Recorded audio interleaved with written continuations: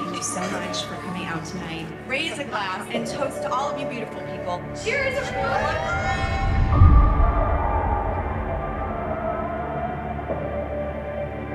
Anna said there was a man outside. He followed me home from the Premieren.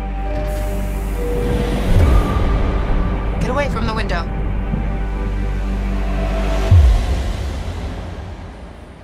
You all right? It's amazing you didn't catch pneumonia. Well, I haven't been sick in years. You just got lost a minute ago. No, I didn't get lost. Listen, I apologize if I made you feel uncomfortable the other night. It's fine. It's not fine. My uncle talks about you a lot. My dad and I were maybe thinking you could care for him during the day. All you'd have to do is be there and go on walks and stuff. Why did you follow me home from the party? Or do you only remember when it's convenient? I don't remember.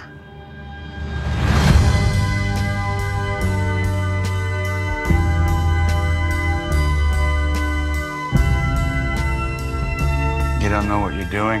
You're not able to make rational decisions right now. Why did you leave? Things were just getting complicated. What do you mean? Why did you and Mom stop talking? When your mother was your age, she was out of control. Not with me. I'm having a really hard time.